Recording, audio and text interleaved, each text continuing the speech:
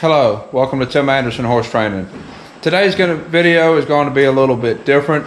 Instead of talking about the horse training and different things that I do with the horses, I want to take a minute and share some stories with you about when I first started training and some of the struggles that I was going through just as a horse person trying to learn how to ride. I did not learn to ride as a child like many people did.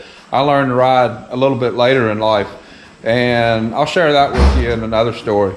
I was in my 20s when I was really learning how to ride, and I did not start off as a trainer. I was just trying to make the horse that I had better because it was all that I could afford.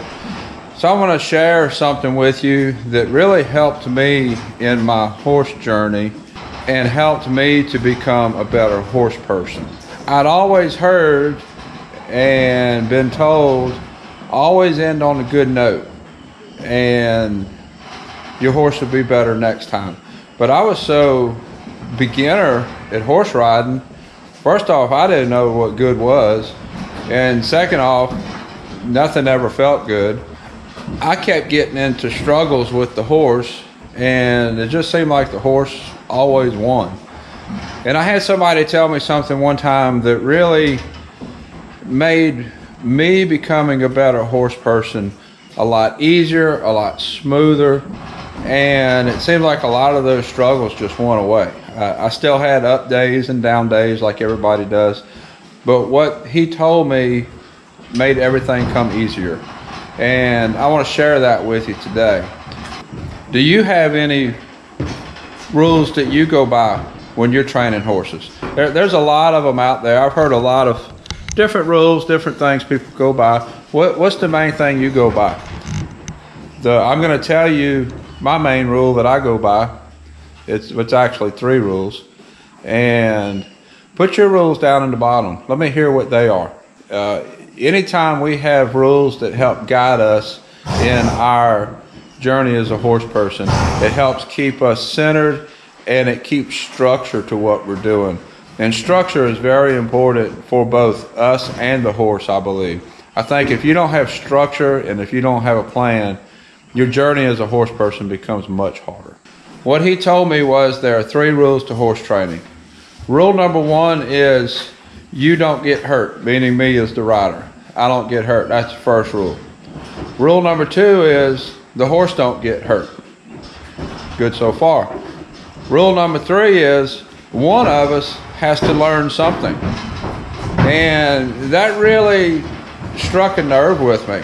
I was so focused on trying to make my horse better that I did not realize that my horse was making me better. And when I realized that, and I started paying more attention to not just what I was trying to make the horse do, but paying attention to how the horse was reacting to what I was doing, I realized even though I was trying to teach the horse something, I was learning way more. And when I realized that, it seemed like the struggles just went away. And I was paying attention to my horse, and we became a better partner. My horsemanship got better, and in the process, my horse did start learning. That was such a big key for me, not only for my training to progress, but for my horsemanship to progress as a horse person.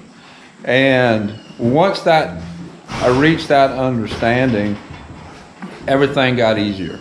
And I wanted to share that with you today because I was getting caught into trying to do the mechanics of, at the time there wasn't any YouTube. I was watching renting videos and buying videos, and I was getting stuck because I couldn't get my horse to do what those people were doing in the books and the videos. The important part was one of us learned something. I heard a saying once before, and I've shared it in another video. The worst decision you can make is no decision at all. You can always learn from a wrong decision. You can't learn from not making a decision at all. And those two things go hand in hand. Make a decision, and one of you learn something. And keep yourself safe, and pay attention to your horse. And as long as you make a decision, learn from your decisions, you don't get hurt, your horse don't get hurt, and in the end, one of you learns something, you will keep progressing as a horse person no matter how hard the struggles seem. So that's it for today. I hope you find this information helpful. Please click the subscribe button and the thumbs up button. And until next time, thank you for watching. Yes, it is February, and I am in a short sleeve shirt. I think our high today is 77 or 78 degrees. We never do have much of a winter here where we're at. Summer's usually tough, but this is kind of our typical summer. I'm going to show you my barn aisle. I don't know if you can see all that darkness on the floor. Didn't spray water in here. That's our humidity.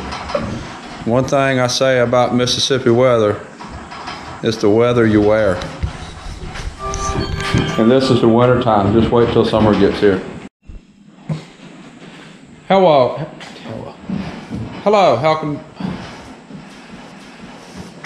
welcome to Tim Anderson Horse Training.